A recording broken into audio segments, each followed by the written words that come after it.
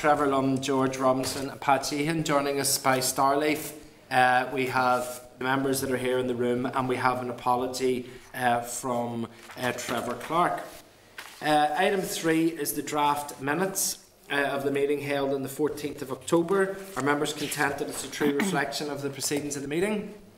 Great. Okay, thank you very much. So they'll be signed. Matters arising on page 13 of your meeting pack. There's information on Westminster bills for which legislative consent was or will be sought from the Assembly.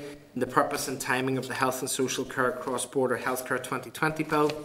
The Assembly European Affairs Manager provided this information following her briefing that was given to the committee last week. I think we had asked for that information. Are members happy with the information that's there? Is anything for clarity? I think that information we should bank and refer back to it when the previous conversation, when we're bringing the legal license. Yeah, absolutely. Okay. So are members content to note those documents then? That then moves us on to the next item, which is the oral evidence session with departmental officials on Brexit issues. On page 16 of the meeting pack and pages 3 to 27 of the table pack are the relevant papers. We agreed to request this written briefing on the Joint Consultative Working Party and the rules of procedure. Specific paper for that can be found at page 11 of the table pack. And you might want to take the opportunity then to question officials on that written briefing that is provided. Departmental officials should hopefully be joining us. We've Andrew. Okay. Do you want to maybe bring them in case Andrew's not? Okay. So at this stage we have Tom Reid. Tom, can you hear us okay? I can indeed. Are you expecting Andrew to join you, or? I am indeed, yep. Okay, well sure, look, we'll wait just a minute to see if Andrew joins in.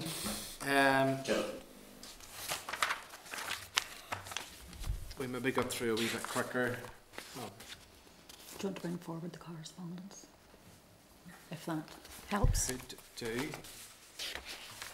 need to rejig this. We'll just get agreement to move that forward on the agenda. Okay, well maybe just Tom, we'll hold off for a few minutes. We'll try and cover a couple of our other items off the agenda while we wait on Andrew arriving. So with the members' agreement, we'll move to the correspondence. Great. Okay, so the correspondence is...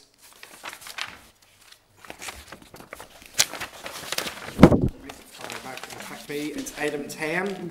Members, there are 6 items of correspondence at page 100 to 119 of the meeting pack. Item 10.2 on page 106 of the meeting pack is correspondence from the Committee for Finance, forwarding a response that it got from the Minister of Finance regarding EU funding that is yet to be received. EU funding briefings have been arranged with the Special EU Programmes Body on the 18th of November and with the Executive Office on the 25th of November. Are members happy enough that we hold that correspondence till we have those briefings? Okay. Under Chairman's business, I just had an item which is I met with the Carnegie Trust on Friday. They have been working with other devolved regions in terms of interaction and engagement with the public, especially around development of programme for government. They'd said that they would like to present to the committee. However, I highlighted them that between now and Christmas we're absolutely stacked with what we have in terms of Brexit. So I had suggested that they forward to us a written briefing between now and Christmas, and then maybe after Christmas we could schedule an oral briefing with them, which would be in advance maybe of a programme for government if there was one in sort of March, April time. Would members be content to note that, and we'll maybe write them and ask them for that written briefing? Yep. Yep. No. Okay. Still not. Sounds like Tom ringing Andrew to say, where are you? I think it's Trevor. Oh, is it Trevor? Are you Trevor? We're all listening. Don't say anything. There's more than us listening. Oh, it's Trevor Lunn. Do you want to go to the forward work programme? Yeah, that kind of leaves me with date time of next meeting. You have potentially the transfer of order functions Yeah, on 7. You could maybe rattle through them. it's not, because it's going to be fairly straightforward. So, let me just get the right page so that I don't read the wrong thing out for it. Yeah, members, if you'd like, we could take item 7, which is the Department Transfer of Functions Order. It's on page 61 of the meeting pack. The First and Deputy First Minister, acting jointly, proposed to make a draft Department's Transfer of Function Order Northern Ireland 2020. The proposed statutory rule will transfer the following functions: those under Section 19 of the Employment Act Northern Ireland 2016 relating to gender pay disparity information, to move from the Executive Office to the Department for Communities, Article 3. Those under the Reservoir Act Northern Ireland 2015 relating to the regulation of certain reservoirs, which would move from the Department of Agriculture, Environment and Rural Affairs to the Department for Infrastructure, that would be Article 4.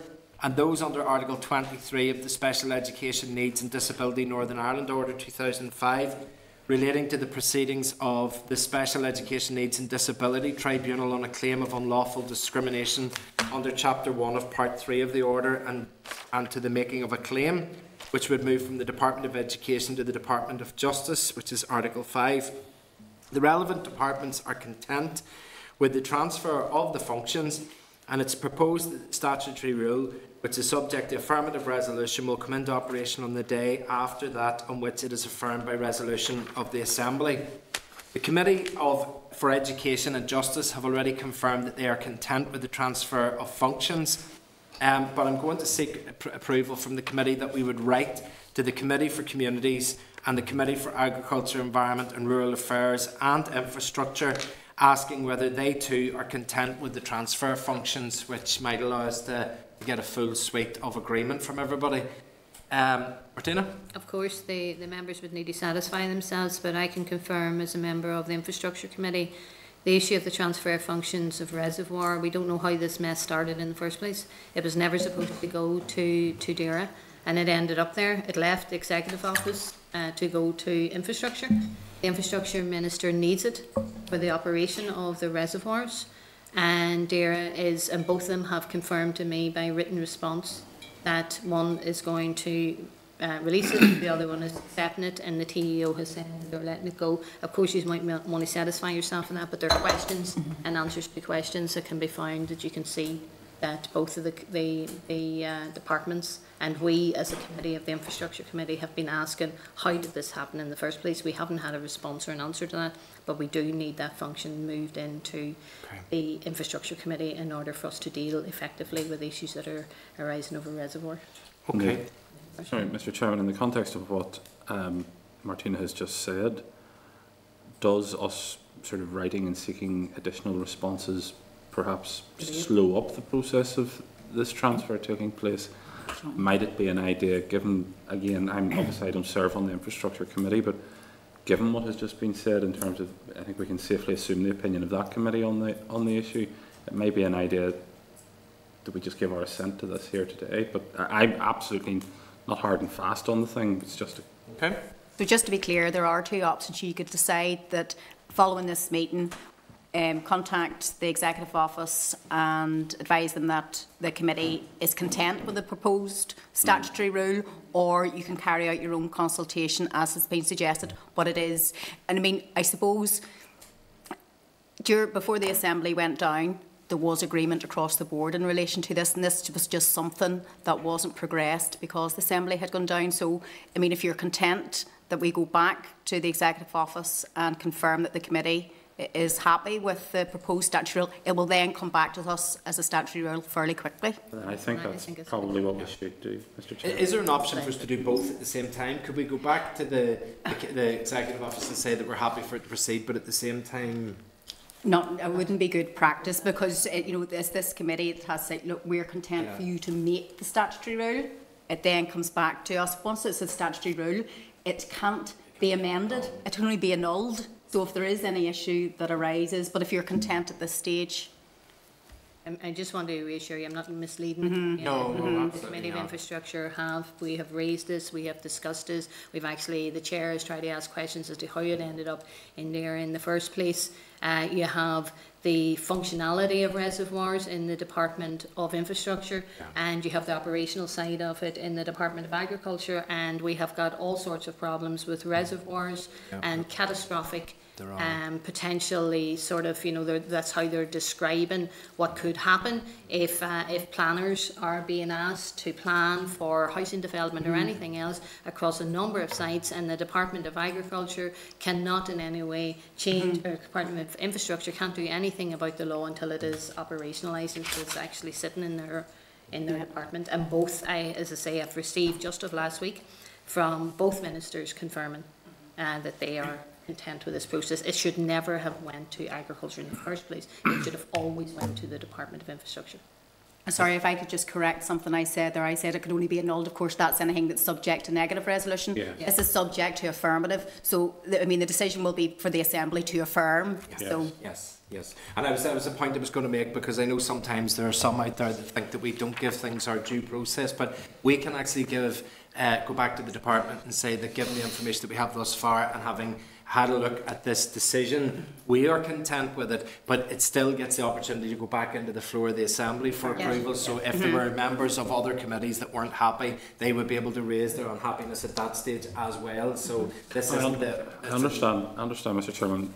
We did get burnt on an issue in the past where people said that we didn't give something due consideration. By the same token, one of the issues that does grind people's gears as well is how ground the gears get here, and how long it takes to get anything done. So I think if we can crack on in terms of indicating our approval of the measure, plus allowing for a debate in the House, because it's not a negative resolution, it's I think that's more than sufficient. I think we need to move and not get burnt, because we could be causing a flood if we don't get the reservoirs sorted out. So I think we've got all sorts of natural disasters. Yes, we're just trying to avoid all these natural disasters. I think it's when the statutory route for dealing with the plague of locusts comes that it's not really work.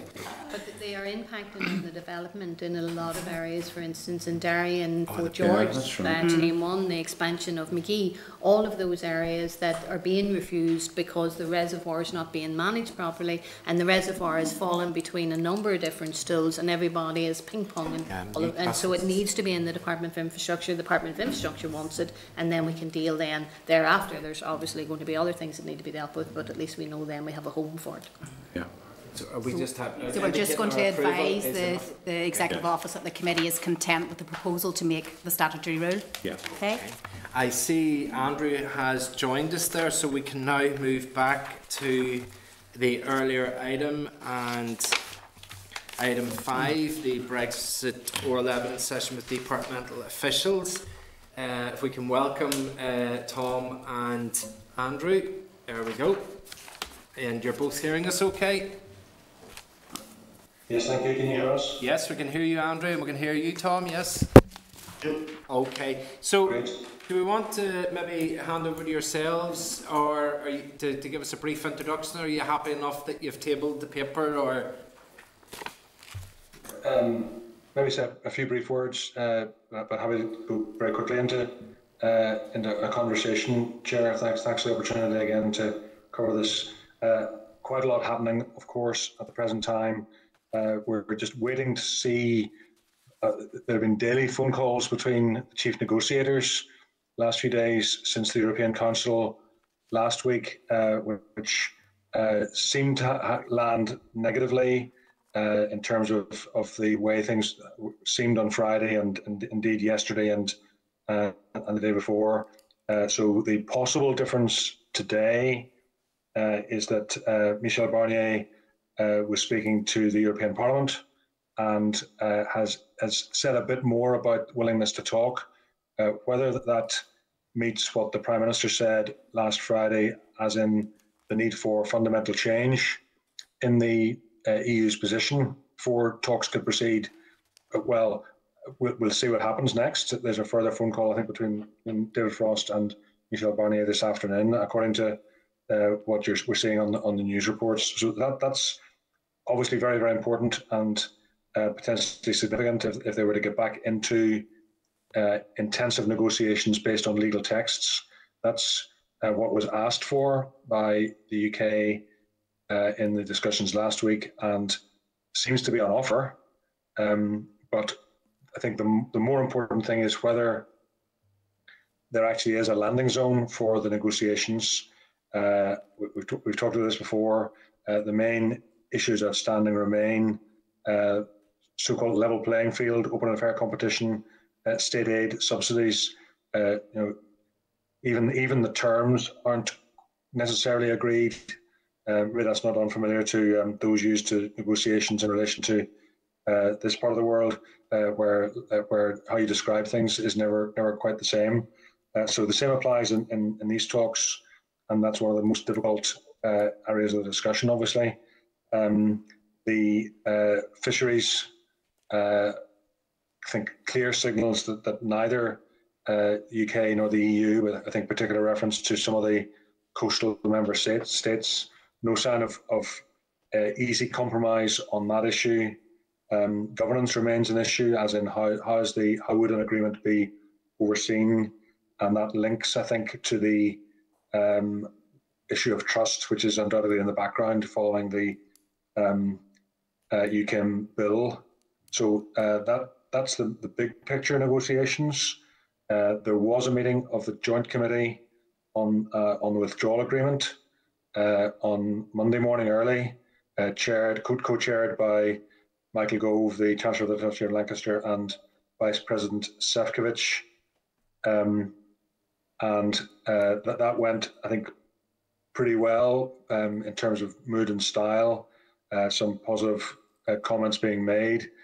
Still significant issues to be resolved. Quite a long way to go in that process, but commitment to have a further meeting of the Joint Committee around mid-November is being talked about, in the hope that by then the technical discussions will have advanced. There will be further progress on the issues that remain to be resolved in the protocol, and so a lot of intense work going on at the present time, mainly at technical level, involving UK government and the Commission. We've got a little bit of line of sight into some aspects of that to try and make sure we push as hard as possible for a good and acceptable outcome. Both First Minister and Deputy First Minister made their contributions to Monday morning's meeting, emphasising the importance of securing an agreement that respects all the political perspectives here, and that they're both articulated very clearly in that discussion. And that meeting covered the full range of withdrawal agreement issues. It covered citizens' rights, as well as the Northern Ireland Protocol and the parallel protocols, although they're much less difficult in relation to Gibraltar and the sovereign bases in Cyprus, and also the financial settlement, where there are still discussions ongoing. But that's the full panoply of issues around the implementation of the withdrawal agreement. So that was all covered off on Monday's meeting and is progressing pretty well. But I think important now that there's the things that are most important for us, of course, are securing a fully acceptable approach to the SPS checks at the points of entry, securing progress on the delivery of those points of entry controls by DERA, and I think there's major progress on that happening. And then the 4 specified decisions for the Joint Committee, which we've talked about before. So those are the sort of main events which probably post-date the paper you have, and that's why I thought it's just worth touching on those before opening up for questions. So an awful lot of work going on, gearing up on planning assumptions and operational readiness with ministers working across departments to fulfil those obligations. So that's the I think those are the main things I want to cover. I hope that's helpful, unless John wants to add anything at that point. No, I'm happy enough. I think you've covered everything there, and happy to move on to questions. Okay, thank you very much, Andrew. Thank you, Tom. That's helpful. Thank you for that, for the update. I appreciate that things are very fast moving and changing day by day, but we certainly appreciate getting the paper from you as well. Just note, Andrew, last week I think we had a presentation and there was reference. Are you dealing with COVID matters as well as Brexit? No, only a little bit. I think none of us can escape completely. Yeah. But the lead on that is elsewhere with with other colleagues. Okay. No, just it was something that was mentioned last week. I didn't just know what was the run of it. If I could ask you about the intergovernmental relations, which are obviously going to be pretty key in ironing out a few of the final issues going towards the 31st of December, but will become fairly important as well moving forward from the 1st of January. Has the executive ever endorsed the agreement on joint working and those draft principles which have sort of come out of the new initial review? Because we weren't there when a lot of these intergovernmental principles and guidelines were established, and we sort of picked up the mantle from January. But have we had an official input into those? There's been a lot of work going on. It's not on my side directly, Chair, but so Neil Jackson is the expert on this work within the Executive Office. He's a full member of the working group across the other devolved administrations and working with London on all of that work. It isn't by any means solely about EU exit, and so it covers the full range of intergovernmental relations. I think the point that proved difficult during the period when we didn't have ministers was on dispute resolution, and that bubbled up, well, maybe more than bubbled, in relation to disputes about the common frameworks issue and the repatriation of powers, with the withdrawal, the initial legislation on withdrawal led to the Scots and Welsh governments taking exception to what was being proposed and challenging it on the grounds of the Sewell Convention. And the reality of intergovernmental relations is that it hasn't been that great since that time, and the Internal Market Bill really did exacerbate that very strongly, especially the issues around the financial provisions within the bill, which allow the Westminster administration to spend money on anything within the devolved space across Scotland, Wales and Northern Ireland. So dispute resolution is the difficult bit. It isn't resolved. There's a proposal. It's making progress. There was some discussion at one of the recent JMC-EN meetings. There's further work to be done. I think that I would suggest, since neither Tom or I are the specialists on this topic, I think you have sought, and no doubt that will happen. There'll be an evidence session with Neil and colleagues who are in the lead on this and have handled the detail of it. But certainly progress was made on resolving the issues. There's an emerging proposal in relation to the handling of dispute resolution and so on. But that would only be ratified. Be subject to ratification at a full meeting of the JMC, which hasn't met, I think, the last plenary of the Joint Ministerial Committee is now nearly 2 years, if not more ago, because all the work among the departments has been focusing on the European negotiations issues. Okay, thank you for that. And of course, I mean, intergovernmental relations in their broad sense are going to become increasingly important moving forward. And if we take then moving on to the example of the Joint Consultative Working Group, and maybe taking a look at the role of it, because, I mean, trying to extrapolate an analogy, it's been used occasionally that what's happening between the UK and the EU is a divorce. I sometimes feel that Northern Ireland is the child that's there, that it's going to be left of having to listen to what London is saying, but it's also going to be bound by rules that are there from Brussels under the protocol, and the input that we would like to be able to have as representatives of people here in Northern Ireland, for example, moving forward in terms of any changes that there might be or divergences that there might be going forward. You know, how do you see is there any formal mechanisms that have been laid for that in terms of something like the Joint Consultative Working Group, which is between EU and UK, but essentially is going to affect businesses and communities and structures here in the north? So how does that work under this Joint Consultative Working Group? So rules of engagement and the working methods of the Joint Consultative Working Group have recently been published. They've gone forward as a proposal within on the European side. Ultimately, they'll go for ratification, but they confirm the undertaking that we, as the Northern Ireland Executive, would be represented. So that's a good development in terms of formalising something that we were expecting.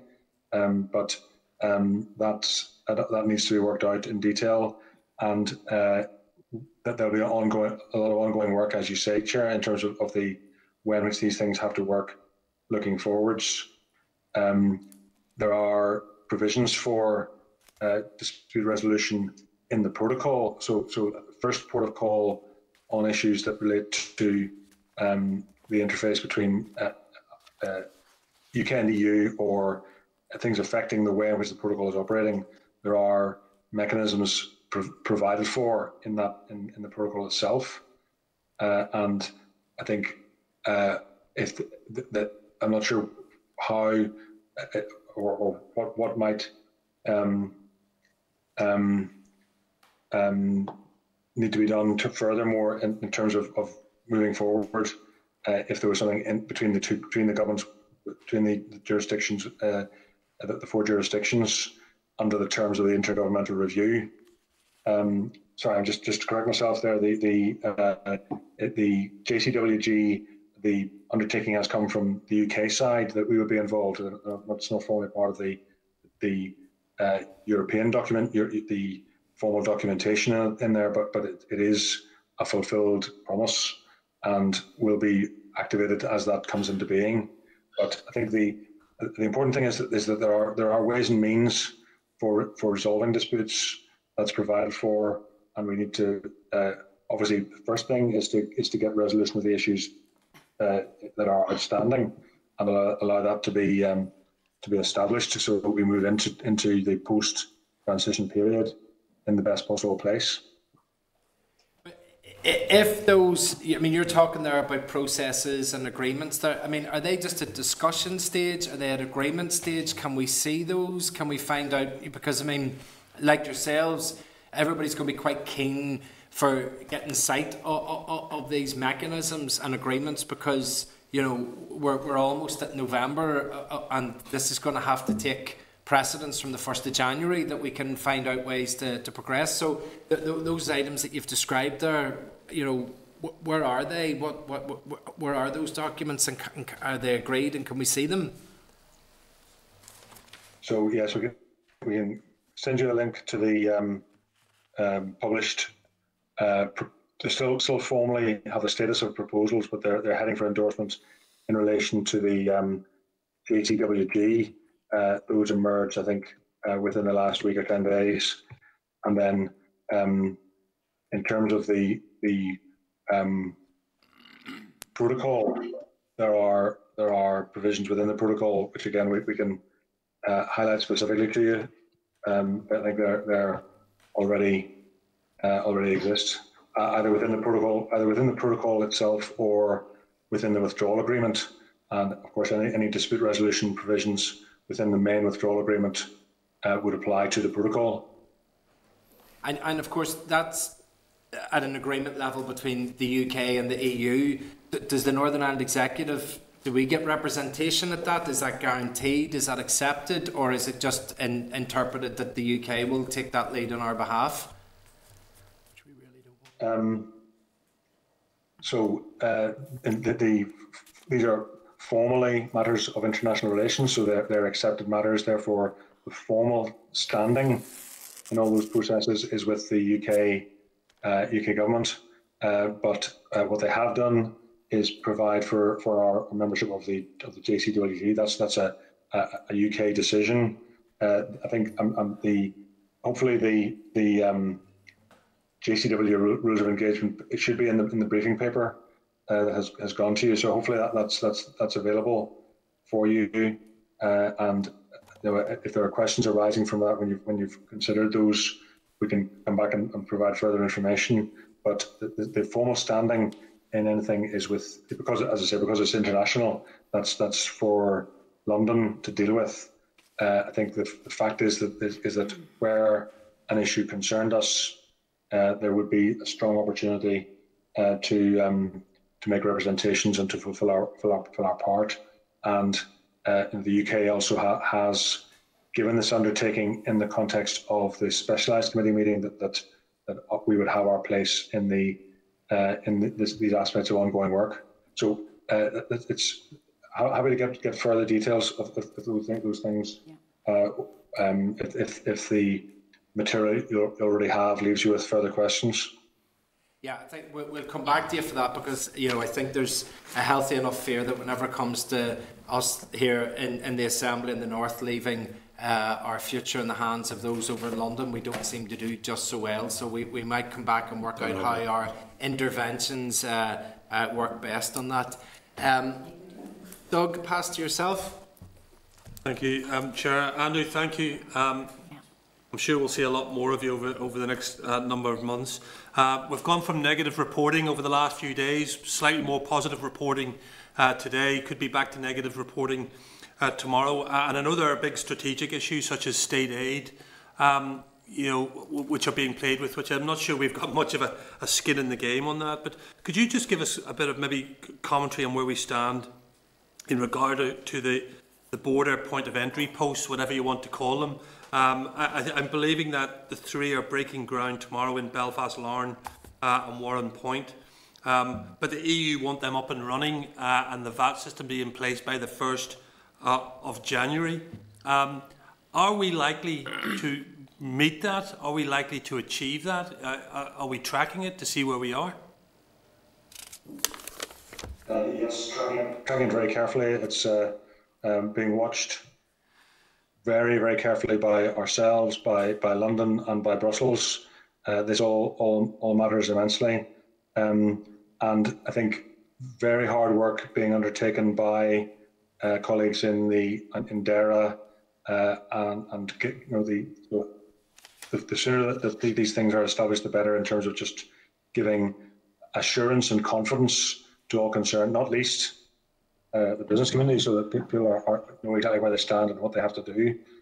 So I think the fact of the matter is that there will be still some work to be done post New Year, but the key thing is to ensure that we have something which is operationally effective. The objective of the SPS checks, so sanitary and phytosanitary checks, are needed to protect health, animal health, plant health, human health.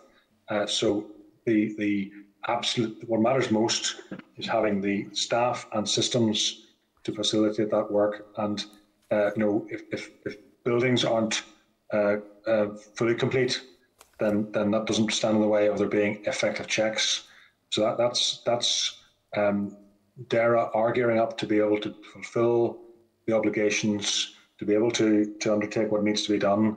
That's really good work being done very rapidly. The time pressure is immense, but it's progressing, and confidence that a result can be delivered. There is still work going on at the negotiating level in relation to the application of the protocol, the precise interpretation, and I think that's also been given in evidence by DERA colleagues to their respective committee in the Assembly. That there's a lot of work going on that. Key objective, as we represent in our discussions with London and with Brussels, and as DERA officials and our ministers are all saying the same thing. There needs to be an effective supply that makes this work effectively, that minimises the obligations and the disruption that could result. That's written into the protocol in a couple of places, especially Article 6.2 of the protocol places an obligation. So this is an agreed part of the text, an obligation on both sides to use best endeavours to minimise the effect of checks on the flow of goods between NI and GB, and especially in this particular regard, making sure that the flow of essential goods is maintained. It says best endeavours to facilitate the trade between Northern Ireland and other parts of the UK in accordance with applicable legislation and taking into account their respective regulatory regimes as well as the implementation thereof. That's a very important commitment and is being explored at technical level to see exactly how best to do that.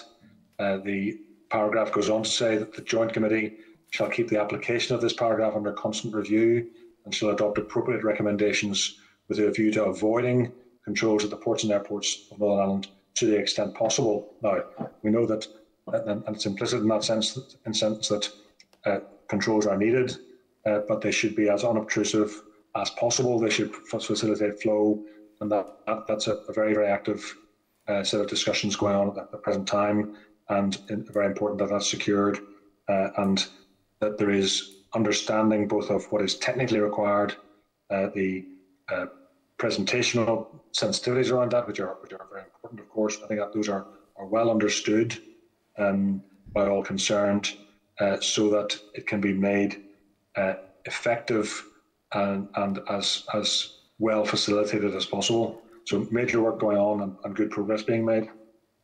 Andrew, thank you. I mean, that was really interesting, actually. And therefore, I would say that the DAERA Minister and Department are delivering these border posts at speed to the best of their abilities as it stands now. And I take it that the no EU office issue has been resolved, and that the 15 EU staff who will work within Northern Ireland has also been roughly resolved. And could you just let us know, we did say that for the 27 to be able to react to the deal, that the 15th of October was the cut-off for that. That's clearly slipped. So what do you think is now that hard stop date where the 27 can react to anything that we come up with? So in terms of union presence, that's not formally resolved. There was the proposal you mentioned was raised at the meeting on Monday. There has to be a balance between delivering the commitment that is made in Article 12 of the protocol, which allows for Commission presence, while keeping that as unobtrusive. Again, they aren't asking, as you say, they're not asking for a diplomatic office. That was withdrawn some time ago. I don't think there's yet a full agreement on that point. That would have to come to the Specialised Committee and the Joint Committee in due course. But I think progress being made, because there is a recognition on all sides of the balance of what Article 12 says and intends. In terms of cut-off dates on the main talks, I wouldn't dare to put a precise date on it. The underlying reasons for a deadline around this time are because legal text has to be agreed in detail, and that hasn't made that much progress. There's some bits of text have been exchanged, but actually that is quite a time-consuming process, and it then has to go for ratification, and the ratification procedures include European Parliament, and each member state has its own provisions in relation to that, and that depends. We don't yet know the nature of the agreement and exactly what ratification procedures would be required. So that's why 15th of October was a good date to aim for, as well as being a European Council date. It certainly can't be too late near 1st of January. That just becomes totally unrealistic. Where it crosses from being tight and difficult, which it's close to being a challenging timetable, where it turns from being a challenging timetable to an impossible timetable, I can't give you that judgment, but I think literally the next week or two are really critical, and if there isn't substantive progress, even if they resume, as has been speculated, if they resume intense talks today, tomorrow, that doesn't leave a lot of time. So time it's genuinely tight, but it's never over till it's over, and I think that it has to come to a head within the next few weeks. And then similarly on the protocol, those things need to be resolved, partly because some of them are absolutely essential for businesses planning. Andrew, thank you. I hadn't known, but I'll not ask it just for brevity. Thanks, Chair. Okay, Martina. Sorry. Thank you, Andrew. Thank you, Tom, for being with us this afternoon. Andrew, as you know, there's only 71 days left until we're dragged out of the EU. And just picking up on what Doug has said, there are 27 member states, the European Parliament, and we were told by October it's over. So the clock is ticking. And it's in that context that I would like to ask you around the at-risk goods. I'm hearing about a potential financial bill that could be brought forward by the British government, similar to the internal market bill, which would mean that the British government may be intending to override that aspect of the withdrawal agreement. Are you furnished with any information, or are you hearing anything even in the rumour mill with regards to that aspect at-risk goods, where the EU and the British government were to agree what was at risk, but that the British government, we believe, or we're being told, intends to bring forward a financial bill that might once again destroy another aspect of the withdrawal agreement, just like the internal market bill did? So I don't have fresh intelligence on that. I think the point you make was made, I think, openly and publicly by the UK government at the time they announced the provisions on the UK internal market bill. They said that they would bring forward proposals in the finance bill which would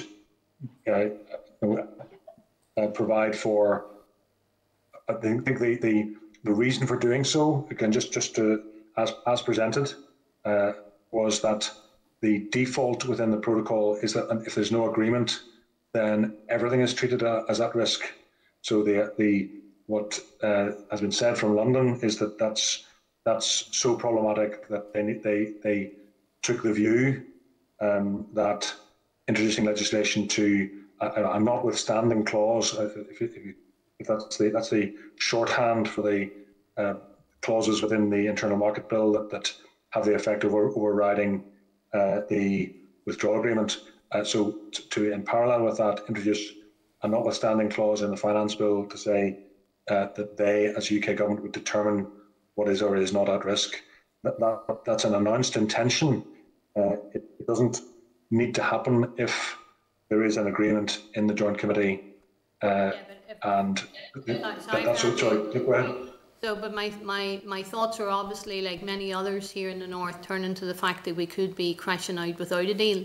And it's about what kind of contingencies were put in place and what we need to prepare for that potential eventuality.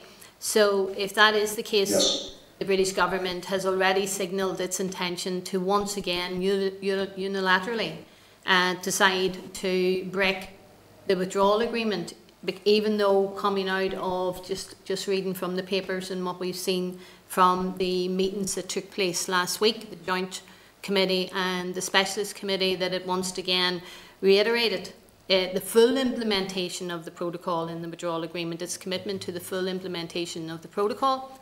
But if it were to follow through on what it intended to do, that would that be the full implementation of the protocol?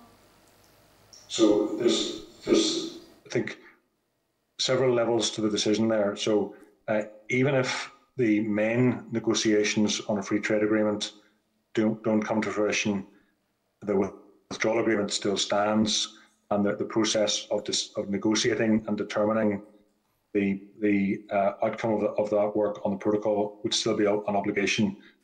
Everyone we talk to reminds us that the intention is that the withdrawal agreement is all weather, all purpose. It stands whatever the circumstances and needs to be implemented, whether or not there is a main trade future relationship agreement of any sort, either fully fledged comprehensive agreement or just a narrow so-called bare bones FTA.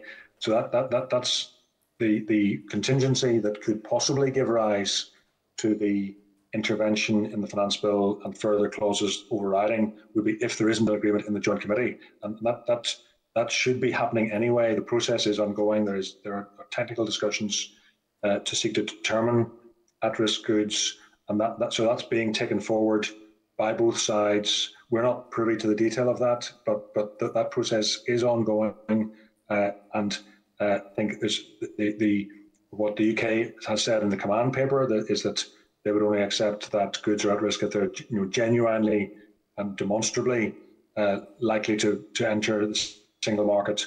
That goes beyond the wording of the protocol, which is very precise, as most legal documents are. There are a range of different approaches to looking at this. Our ministers have made representations on this and set out views as to what should or should not be treated at risk, all with a view to making sure that the functioning of our economy is as sensible and realistic as possible. The key thing is we haven't yet by any means exhausted the process of seeking agreement at technical level, then through the specialised committee and the joint committee. That every reason that should still happen, and it's only if that breaks down. So the main talks could break down, but the joint committee process need not and should not break down, and it's only if it does that the issue around the finance bill would then be invoked. Yeah, but that is at variance with what was agreed, the British government's obligation in the protocol with regards to at-risk goods. So Yes, the commitment was to seek agreement. Yes. So today, one of the tweets, sometimes you go to Twitter to get information when you're at meetings, I see the seeds gardening market have advocated that for producers in the north that they should go to an all-Ireland supply chain based on what the British government has introduced in relation to seed law, when that comes into play next year because of the withdrawal from the EU. So I'm looking at, for instance, Tesco's has got an all-Ireland supply chain. Sainsbury's, it does not as yet. It doesn't have an all-Ireland supply chain. And is it your understanding that potentially there could be some big names that are currently present and operating in the north, that we could end up losing those from, they could end up having to either leave, or we would recommend that suppliers would go and get produce on the all-Ireland basis, use the island of Ireland to seek their produce, just like the seed gardening market is recommending today?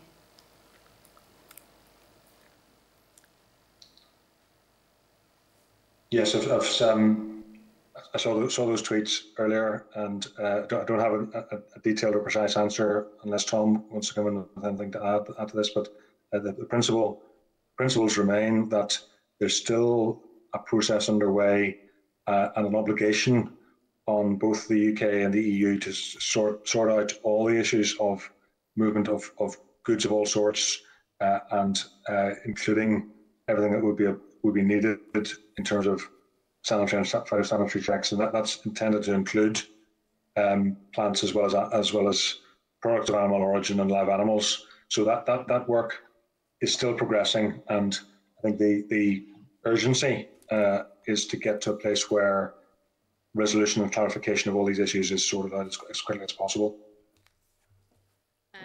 If I could ask just one more question, Chair, I know I probably could ask too many questions when it comes to Brexit, but could you give us information about the shared prosperity fund that's going to replace the EU structural funds? How much is that going to be, given that we're set to lose 3.5 billion from the EU when we're dragged out? So what is the share of that is coming to the north, so that those organisations and groups are at least furnished with the information about what may be coming from the shared prosperity fund that we've heard about for a long time?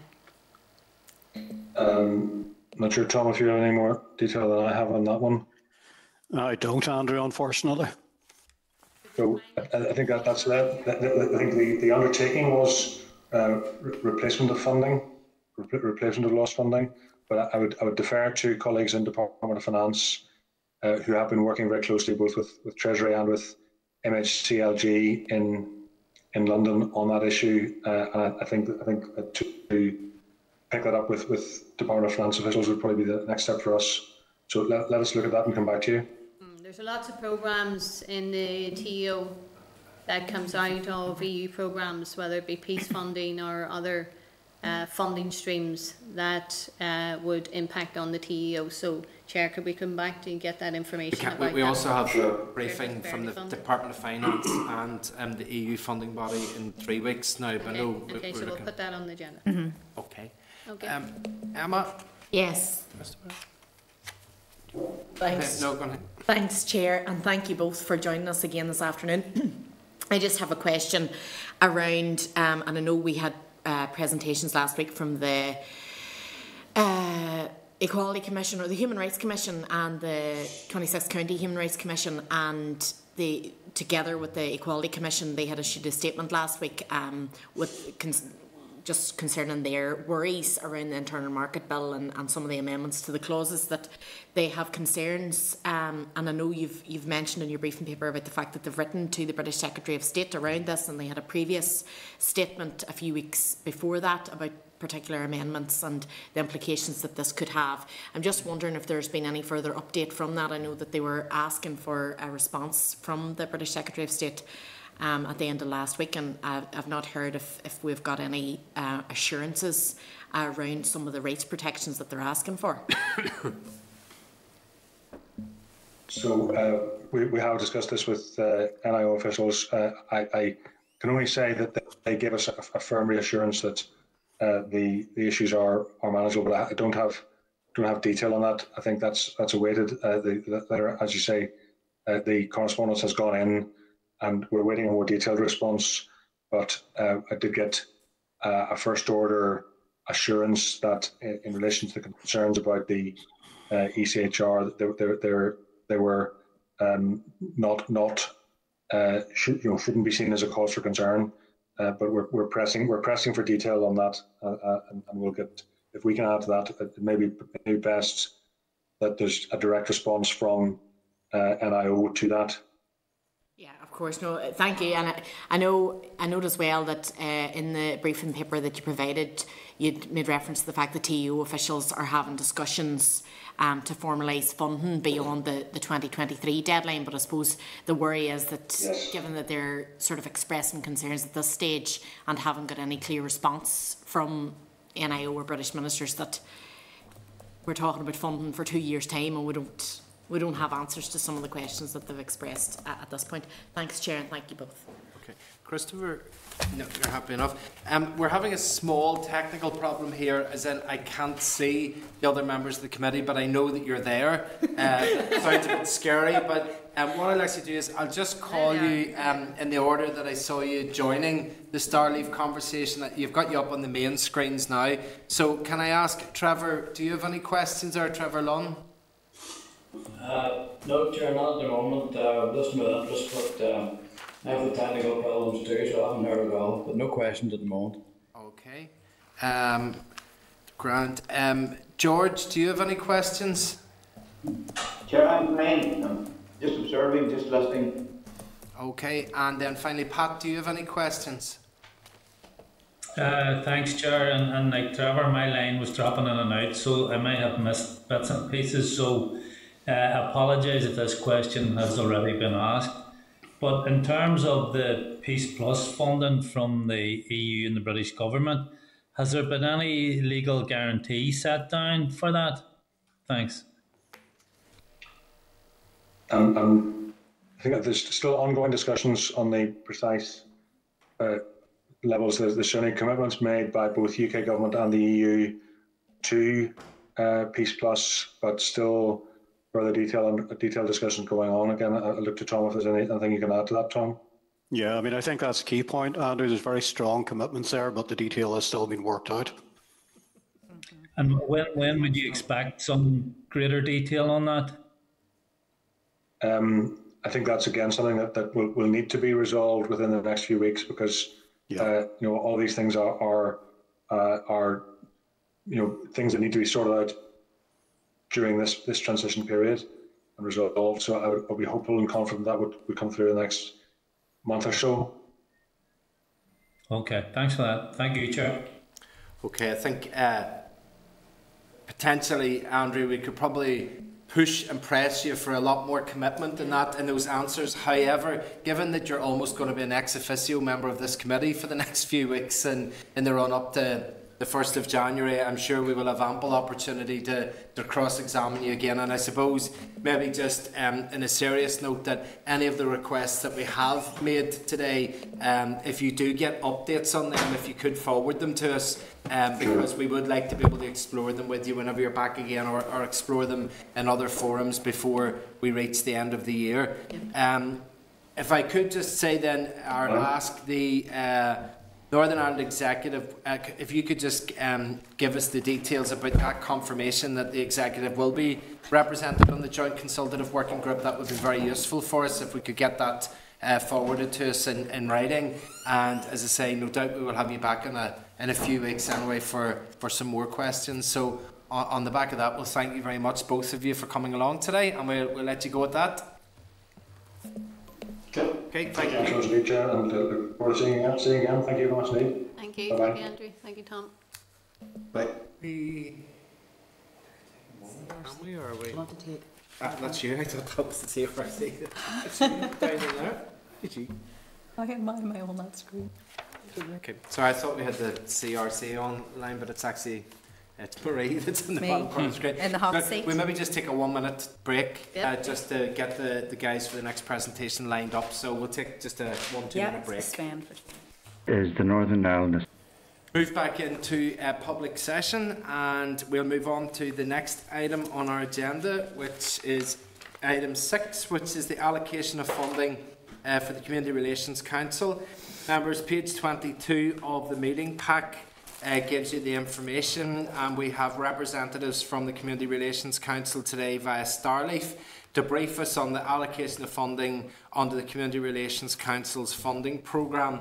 If I can take this opportunity to welcome Jacqueline Irwin, the Chief Executive of the Community Relations Council, and also to welcome Paul Jordan, Director of Funding in the Community Relations Council. Just to advise both of yourselves that the session is live and being recorded by Hansard and will be published on the committee webpage. You're very welcome to both of you here today to give us the information. We appreciate that. And maybe if you want me just to pass over to yourselves to give us a bit of an input, and then we can move to members' questions after that, if you're happy enough. Okay. Thank you, Chair. Can I check if you can hear me clearly? Yes, we can indeed, yes. Thank you. Thank you. I want to begin by offering an apology that our Chair cannot be here today. As members may know, Martin suffered a terrible family bereavement and has taken some time off. I'm therefore joined today, as you say, Chair, by Paul Jordan, our Director of Funding and Development. And as the focus of our evidence this time is on funding only, as you requested. Members will have received our paper, I hope, providing an update on developments since we last gave evidence to the committee. From the paper, members will have read that CRC has completed our accounts for 1920, so we're able to give you an update beyond the 2018-19 figures we provided last time. The audit of the accounts for 1920 is almost complete now, and we're due to receive the audit report in November. We're not anticipating any changes to the figures in our paper to you as a result of the audit, but if there are any, of course, we will advise the committee at that time. Since we last spoke to you, we have also completed the usual annual review of our funding programmes, and we have further developed our online evaluation processes, which are now able to more accurately reflect the geographical reach of our funding. CRC continues to work in collaboration with a wide range of organisations. So as usual during the review period, we also met with key stakeholders in relation to their plans. We engaged with the District Council Good Relations Programme, colleagues in the Executive Office, and many of the groups that we currently fund, particularly those like the Rural Community Network that are delivering in rural areas. This was to explore the opportunities for new projects and to see how additional engagement might help to identify and address the emerging needs in the different council areas. It was also to encourage a joined-up approach and greater complementarity across all the initiatives. The paper you received updates the committee with information related to that last year, this year and next year. On page 3 and onwards, members will find our grant expenditure for last year, subject to audit, as I say, and we've also included the distribution of our funds across all district council areas, with a specific update on the areas raised by the committee during our last evidence session, that being Derry, Strabane and Mid-Ulster councils. The figures for 1920 take account of improvements in our online evaluation processes that have helped us reflect in greater detail the geographical reach of our core funded groups, as opposed to where their offices are based. As further work is undertaken on our new online system, it is expected that the full impact of the improvements to our evaluation processes will be more evident in next year's assessments. Turning to the current year, on page 6 of the paper, there's information on how the welcome statements we put in place for this year are being addressed through our core funding programmes. Obviously, bear in mind, it's not a complete picture as we're only a little more than halfway through this financial year. Welcome statements are only part of the way in which we try to encourage and support applications to our funding schemes. We run many information events and shared learning fora, and we carry lots of information on our website and social media. This year, in addition to all of that, CRC has arranged for each member of staff in our funding and engagement teams to have a specific focus on an individual council area. We hope this will enable us to have an even better knowledge of the issues in each council. Also, knowledge about the local agencies and staff working there, and from their point of view, a regular point and familiar point of contact with us. We're also aiming to identify rural champions with whom to work on the issues affecting rural areas. Our chair, I think, will be a great help to us with that when he returns, as he has a strong background in rural issues. We'd also be happy to hear from you and your colleagues on any points of contact in your area or issues in your area. On page 11 of the paper, we've set out our discussions and work with the Executive Office and District Councils this year, including information on the development of our joint evaluation methods. Moving on then to the plans for next year, on page 12 you will see the proposed welcome statements for 2021-22 financial year. They will accompany the opening of the next round of our core fund scheme, which is due shortly. Lastly, on page 14, you will see our continuing COVID-19 response. All our grant administration procedures are online, which has been very helpful during the pandemic. All our shared learning events and meetings are also taking place online using Zoom and other forms of teleconferencing. We have also been supporting others that needed help with teleconferencing. In September, as members may know, we ran Good Relations Week entirely online, and despite the current circumstances, the week was a great success. We had 292 online listings, including events and digital content, and that was a 39% increase on 2019. All of the councils organised events as part of the week. We had 97 pieces of print, online, broadcast and social media coverage. And I'm really pleased to report that we had 547 pieces of social media coverage from third parties. That's other interested groups transmitting our messages or supporting our messages as they go out. The TBUC Engagement Forum took place during the week. It always attracts a large audience, normally around 130, 150. This time it was even bigger. We had 203 in attendance. In the paper, we've listed some of the initiatives we have supported during the pandemic, and Paul will be able to give you more detail on any of those now or after this session. We've also included an example of one of our statements of encouragement to show the approach we're taking to helping groups feel confident to deliver services to meet community needs during this dreadful time. We'd also be really happy to have other suggestions you may have of ways in which we might help during COVID-19. Thank you, Chair.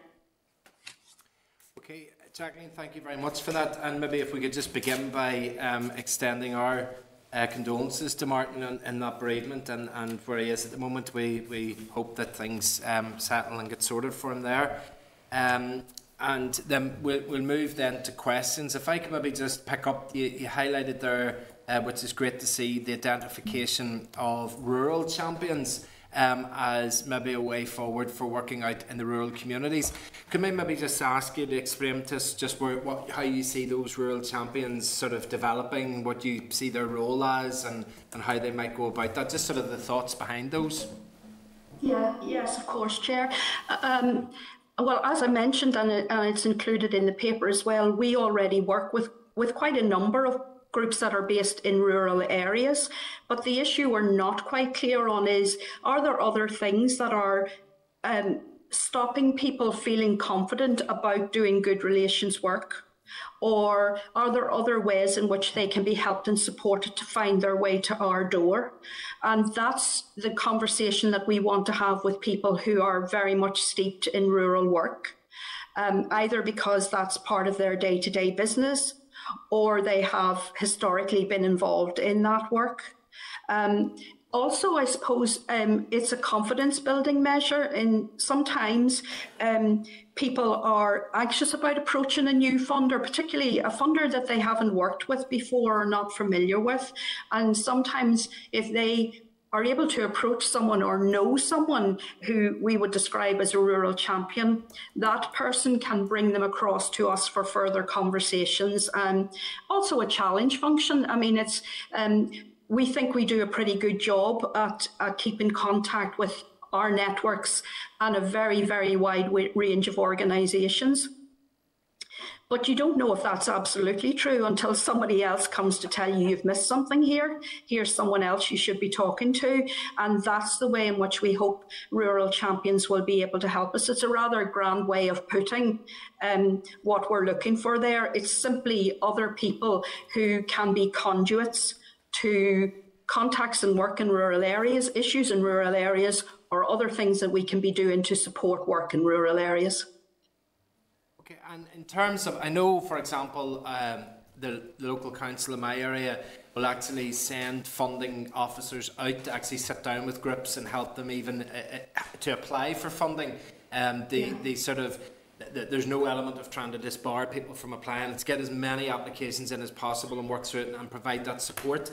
Is that something that you offer, or do you look out at do you take a scope of other organisations to see other good practice for engaging groups? And, is that something that you would do? And then are you involved in forums that allow you to pick up on other bits of good practice and then incorporate that into your own work? Yeah, well, Chair, we do all of those things. We run an awful lot of our own events, and we're also very frequently invited into other people's events, and we are very strongly in favour of doing that. Paul would be able to give you some information about the various funding fora that we have been involved in. We're very strong advocates of running those at a local council level. We go along to their events. TEO goes along to their events. It's a much more collaborative exercise. It also means in the days before COVID, when people were coming along to those events, they were seeing a lot of funders in one place at one time. So it was a better use of their time as well, precious as it is when they're trying to get on with their work. In terms of supporting groups, again, Paul will be able to give you some information about the way. One of the things we always say to people who are interested in doing good relations work is that you don't have to have a fully worked up idea to come to us and talk to us. In fact, we encourage you to come as early as possible, even if it's only a very loose idea of what you want to do. You may not even have an idea of what you want to do. You may simply recognise that there's an issue that needs attention. We've got a lot of experience of what is going on all across the region. large groups and small groups, and we're very often then able to point out examples of things that have been tried elsewhere or put people in contact with someone who's working on a very similar issue, and in that way help them to develop their thinking. We're not interested in turning down applications. We're interested in supporting applications and making them better and stronger in order for us to be able to say yes to them. So you're quite right. We're far, far more interested in hearing from people and talking to them. That's the development side of our work, and we put a lot of time and effort into that. Okay, Deputy Chair, Doug. Thank you, and thank you for that. I didn't actually have a question, but I was just looking at something and it caught my eye, so I just ask. I mean, I'm looking at where the monies are going, and I see here that Tides have got something running in the areas that are also part of the tackling paramilitarism, criminality and organised crime. And I'm looking at Lurgan in particular, Drumcask and Kilwilkie. Communities in transition are doing the same sort of thing with monies coming from their direction. You're doing it likewise. Is there repetition here, or are you working hand in hand on this? Yeah, I'm going to pass in a moment to Paul to talk to you specifically about how this works. But in the main and in general, the organisations that we core fund, the whole principle of that scheme is to enable those groups then to be able to go and deliver projects, small or large, for other funders. So in the case of Tides, Tides is a core funded group of ours, but we don't fund them to do the same thing as they are doing for instance, the Special EU Programmes body. We're supplying some of the underpinning resource that enables staff in that organisation then to go out and deliver programmes. But if I pass to Paul for a moment, maybe just to talk specifically about that example. Yeah, I mean, in terms of our core organisations, one of the things that we're doing with them is to make sure that they have a base that they can work from. Core costs are probably one of the most difficult costs you can get for an organisation to secure, but they're one of the most important if they have staff in place, and that's including admin staff and running costs for that. What that then has meant is the likes of Tides are able to take on contracts and work and deliver good relations programmes through other funding sources that they wouldn't be able to if they didn't have the infrastructure in place. So it's where we're looking at across the board, and certainly in terms of when we're doing our evaluations, we're looking and talking to each of those partners to see what work is happening, what's being generated from that. And certainly it's something we'll look at in terms of the impact that core is enabling a group to have and to maximise the work that they're doing. Paul, thank you for that. I mean, I think you answered it right at the very end there, is that as you're talking to other partners. My concern is that you have two organisations working in exactly the same spot, delivering exactly the same thing, which is a repetition of resources. But if you're saying that you're talking, so that's not happening, then I'm happy enough. Chair, thank you. Okay, Martina. Thank you both. Thank you for the information. I know that Emma and I, and I'm sure others, when we received the previous presentation, we were keen to interrogate it further and to get more information as to where the funding was going to. So I'm looking at the work supported in Derry and Strabane and Mid-Ulster, and I see that there are 30 organisations being supported for core funding.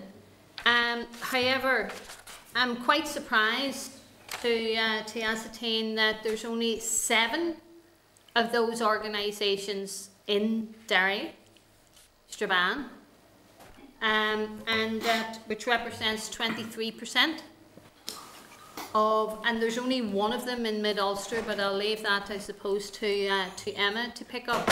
So, and then when I look at the funding, the core funding that has been given out, I can see that the Junction has received the lion's share of it, followed by the Bands Forum.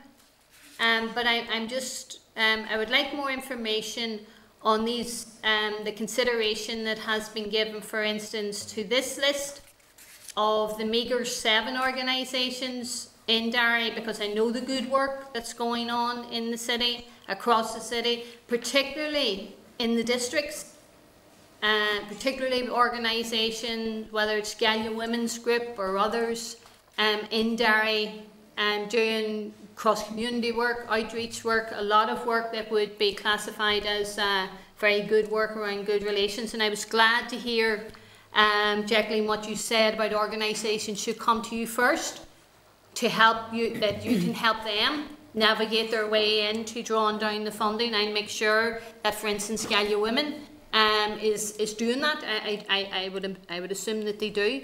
But when I then looked at, it's page 45, the number of organisations, am I picking this up right? Maybe you could explain to me the number of organisations then that have had their funding either withdrawn or rejected in Derry and Strabane. So I'm trying to understand, if there's 30 organisations, only 7 from Derry and Strabane getting core funding, many of them from outside of the area, and I'm sure they're doing good work, but when you live in an area you understand the area best. And then the number of organisations who live in the area, who work in the area, particularly in the districts, and they're not seeming to get through the process. So could I have some of that explained? Yes, a lot of questions there. I'll answer some of them. At a general level, then Paul will be able to give some information. All of the information you need. We'd be glad to send that on to you afterwards, Martina. 2 things to say. First of all of the core funded groups that we work with are in the programme deliver, are working with us at the local level. That's part of the mechanism that they use. They're often working in networks for delivery, and Paul may be able to say something more about that in a moment or two. The other thing to say, I always say when we're talking to anybody, if you know of someone who is doing really brilliant community relations work and they're not receiving funding from in time, send them to our door. We are not interested closing the door on any good work and support it. We would be more than glad to do so. And I'd be aware of some of the work that's going on that you're referencing there, Martina, going on at local community level, and some of our funded groups are involved in that. If there's more room to happen, as I say, we'd be very, very glad to help. The other thing I have to say is that, it's sad to say, I suppose, is that we can't fund everything that we would want to fund, particularly on the core fund side of our business. We always have groups that we would be glad to fund if we have the resource. We keep a reserve list every year when we do the core fund assessments. There are always groups left on that who, if we had the money, we would want to fund them. Their work is good enough for that. So again, the list that you see before you isn't everything that we would want to do, far from it. But I'm going to pass over to Paul now, maybe to say something more about some of those groups. Yeah, I mean, in terms of that, there's a lot of groups that we would fund through our Community Relations Cultural Diversity Grant Scheme, and that's through our small grants. One of the things, like I'll give you an example in terms of how we're working. Junction and Hollywell are organising an event next week for 18 organisations, smaller organisations. We've been asked to come and speak to that group about funding that's available. So only too delighted. They'd asked the invitation for us to join them. If there's anything that is going on, we would want to be connected. We have worked with I met with the good relations officers over the last while. Some things coming through from them as initiatives will be taken forward.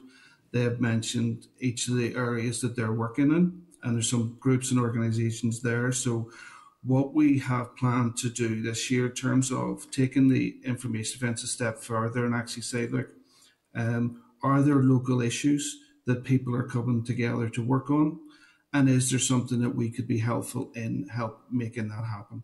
So the guys are going to come back to me in terms of, they said there's a number of initiatives that they want to be coming together on in terms of within their areas.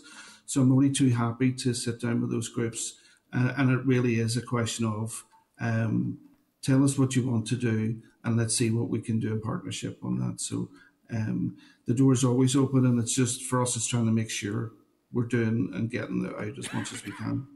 Well, I hope you don't regret saying that to me, Jacqueline and Paul, that the door is always open. But I really am anxious about those groups and organisations who live right in the and work right in the heart of the community, understand the community, go from one year, stagger from one year to another, trying to source funding, and they are doing sterling work. And again, I just throw out that, and it's only one of many, the Gallian Women's Organisation. I'm sure other organisations now will have given out to me when I come home without shouting them out too, but we all have them.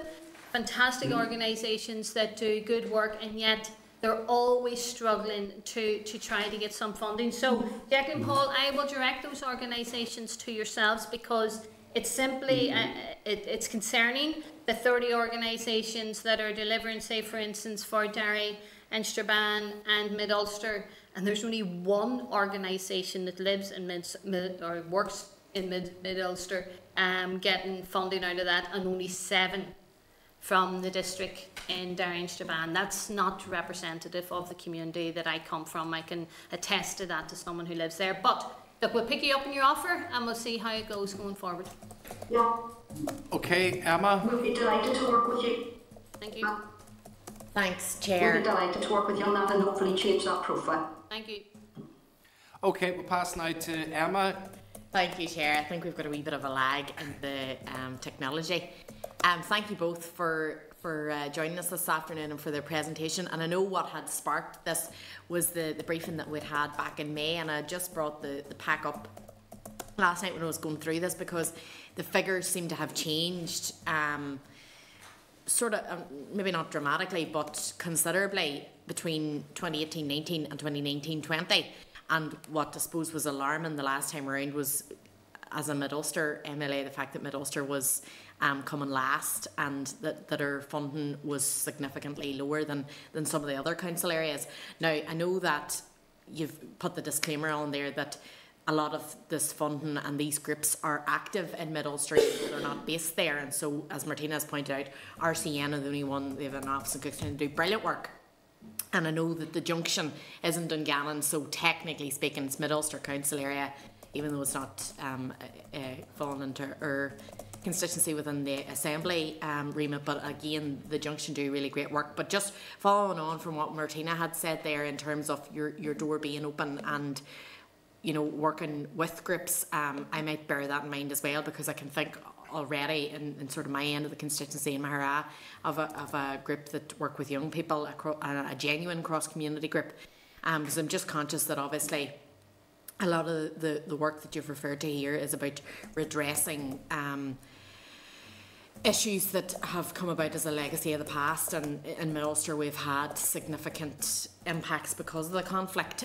So I suppose I welcome that, but just when you get this table of figures, when you drill down into it, some of these look quite heartening, but then when you drill down into the actual implications or the actual reality on the ground, not that many of those groups are sort of would be known within their community and as working there. So it's something that I'll be following up with you on, and thanks very much for providing this. Okay, thank you, Emma, for that. Yes, do you want to comment on that, Jacqueline? Yeah, just to say, again, very happy to work with you on that, and any of the groups that you're speaking to, as I mentioned, if they're not clear on what they want to do, don't tell them not to worry about that part of it. Just come along with the conversation. We can help to develop the idea. They don't have to have something very clear in their mind's eye when they open up the conversation with us, first of all, just if that's any encouragement to some of the people you're speaking to. Brilliant. No, thank you. The group that I'm thinking of are working already, and they survive year to year. They're using the International Fund for Ireland funding, and it's always a scrambling match at the end of the year to try and get the funding that they need going forward. But it's just because of where they're based in Maghera, and I know there's reference there to work being done with school children in Maherfelt, which obviously is a neighbouring town, and they're doing great work with young people from from across the. It's a mixed town, and they work with everybody, and they're doing really good work. So I'm going to follow up with you on that. Thank you. Yeah. Okay. We have two members that are online that I don't have direct eyesight to at the minute, but I'll ask them if they have any questions and wish to come in. So, Pat, do you have any questions you wish to ask? No, Chair, I'm happy enough with the questions that have been asked so far. Thank you. Okay, and George Robinson is there as well. George, do you have any questions you would like to ask? Chair, just the one from Puzzle the end, obviously represent that area. And I was just wondering, from a council perspective, do you hold meetings with the council? I know at the present time it's not so easy because of the COVID situation.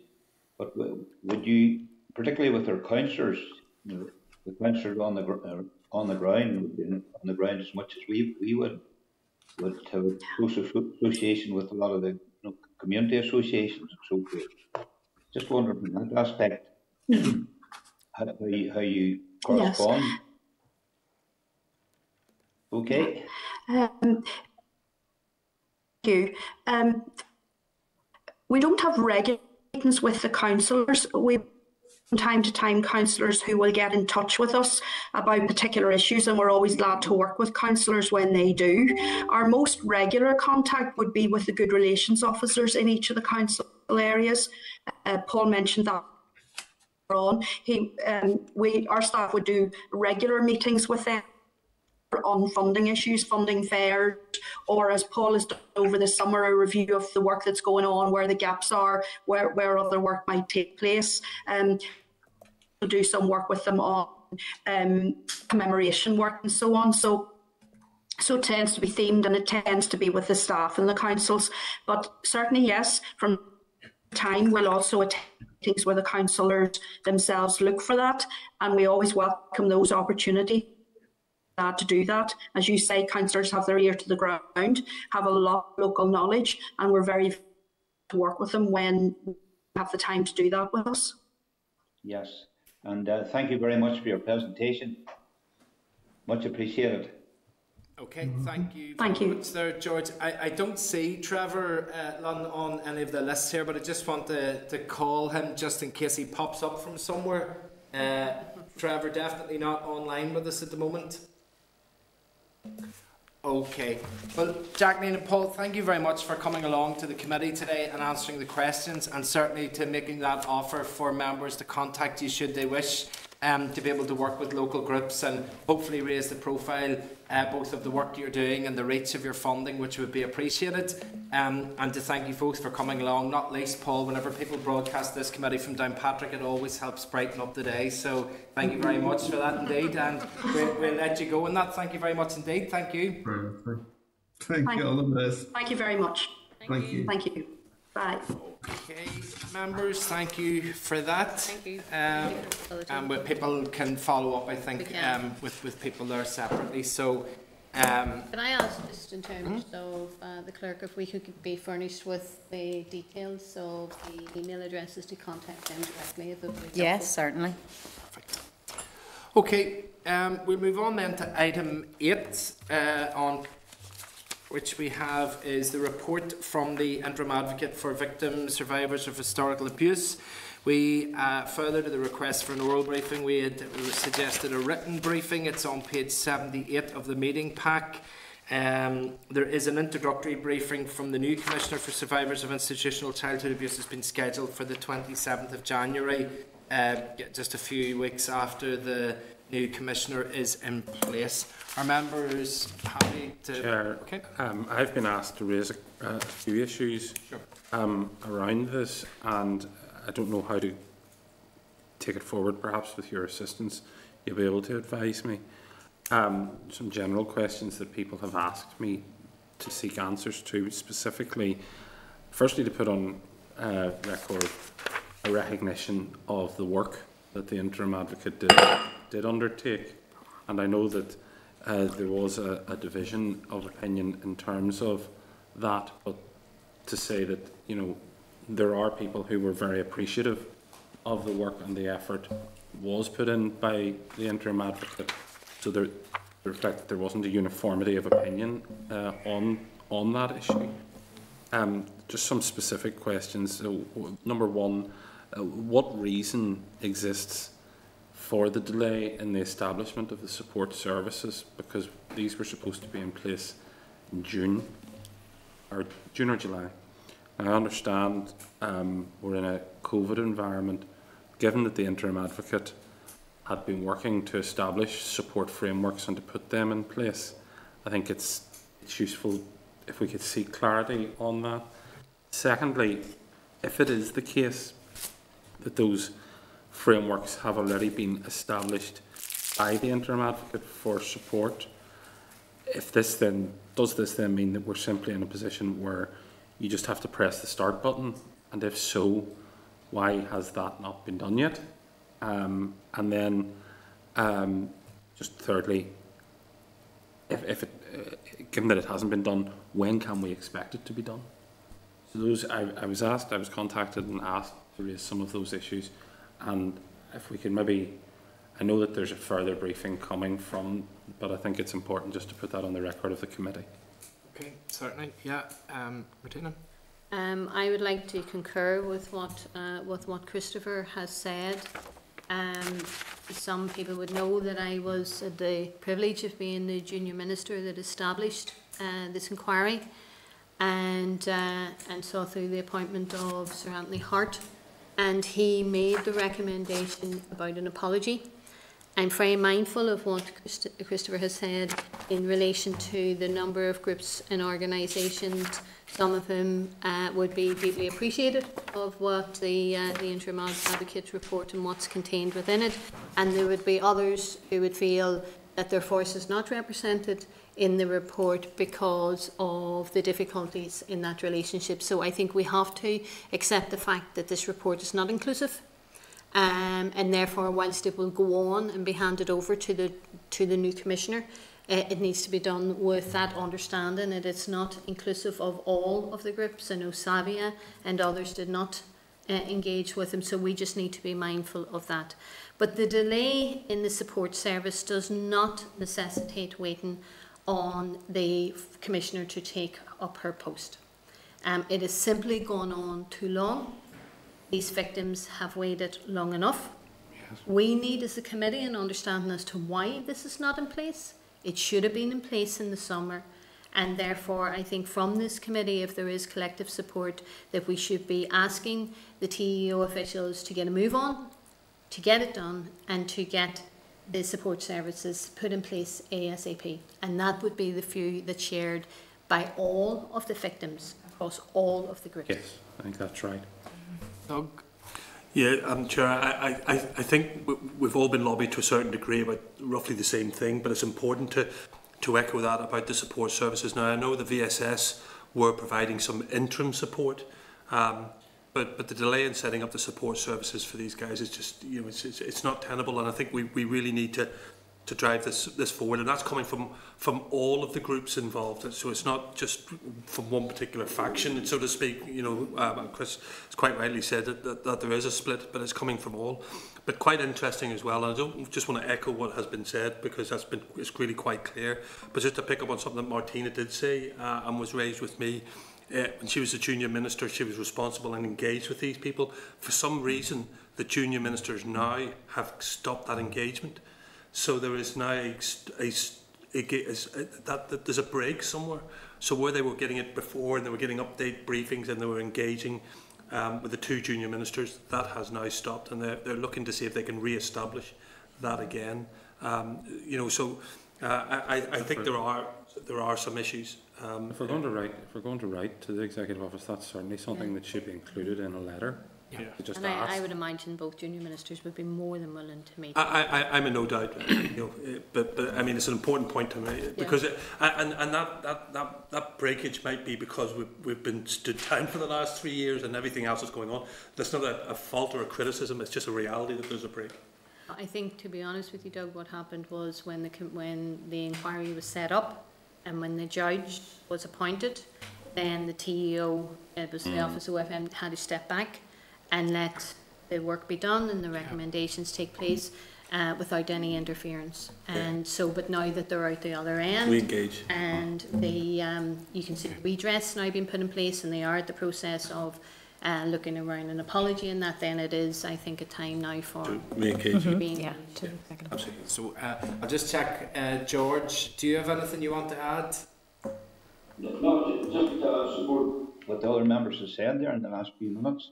Okay. Totally support what they're saying. Yeah. Okay, thank you. And Pat? I'm okay, Chair. Thank you. Okay, perfect. Just for note, I'm not drawing people in to give points. It's just I can't see some of the members on the screen here to see if they maybe are indicating or not. So I'll just call them each time just to check. Okay, members, look, I think we've got a commonality there of a series of questions that we'll ask of officials and hopefully get some answers for our next meeting then. Thank you. Okay. Thank you. Item 9 is our forward work programme. If members can bear a little bit with me because we've had a few changes and updates in the past few days. As members will know, on the 4th of November we have scheduled to meet with 6 councils to look at Brexit issues. Just to let members know that another 4 councils have come back to say that they would also like to join us. So that leaves us with a number of options. If I could offer just a suggestion, and if it's agreeable then we could go with it, and then if not agreeable then we can explore further options. But the suggestion at the minute is that if we take the 6 councils on the one day on the 4th of November as we had suggested, if the following week on the 11th of November we take the further 4 councils and then take a few other items of the written briefings that are scheduled for that day, and then we take the 2 oral briefings that are presented on the 11th of November and move them to the following week where there is space for them, that will allow us to get back into sync, but to take 6 councils, then 4 councils the following week. For I think it might be just a bit repetitive and too much for us to take 10 councils in a row on the same issues. It would be a very repetitive and a very long session for us. So would members be agreeable and happy if we take the 6 on the one day as planned, the 4 councils the following week plus the written briefings that are due that day, and then on the 11th of November those 2 oral briefings, move them to the week after? Would that be agreeable for members? Yes. Fine, yeah. It's agreeable. Who hasn't taken up the offer just for... There's 11. Who's the one? Yeah. Nobody wants to name Causeway, Coast and Glens, and I think that would be most wrong. The reason I say I mean, it might be worthwhile just giving them a call, just in case it's missed them. There's a lot happening. Just I think we would go back and check it. They wouldn't want to be the only one there left out in that. So, can I just clarify that members are content then that no other substantive items are put on the agenda for the 4th of November meeting? Fine. Yeah, give us time to. And just in case the 5th council then comes back, the 5th sort of outstanding council comes back and says, yes, we want the meeting on the 18th or the 11th, sorry, would be a very long meeting. At the moment we have the Victims Payment Scheme and we have the TEO strands under NDNA. If one of those has to move to then the following week, the 25th, do you have a preference? Just whoever, in terms of availability, you'd be happy to work with official availability? That's grand, thank you. I'm just trying to see, is there anything that coincide with the work that you're doing the following week? You know, does it make... I think there's 2 funding ones. Programme and especially EU programmes body. I think the update from the clerk earlier when we were chatting about this, that new decade, new approach element might be quite substantial. So having it at the back of 5 councils with other written briefings might leave a very long meeting. The victims payment session might be slightly shorter and would be taken in turns. So it might be if one had to move back, that the new decade, new approach one might be the... Might have to deal with availability. Depend on that. That's grand, thank you. Okay, members, that's good. Thank you for your work on that. That leaves us on item 12 of any other business. No.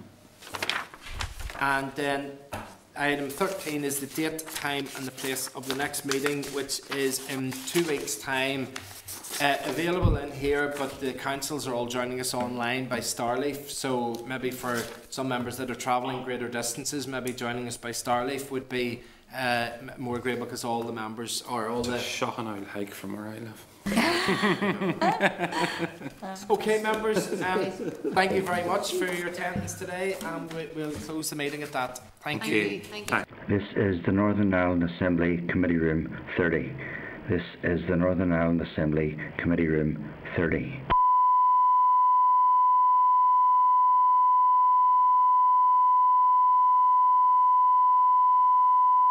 This is the Northern Ireland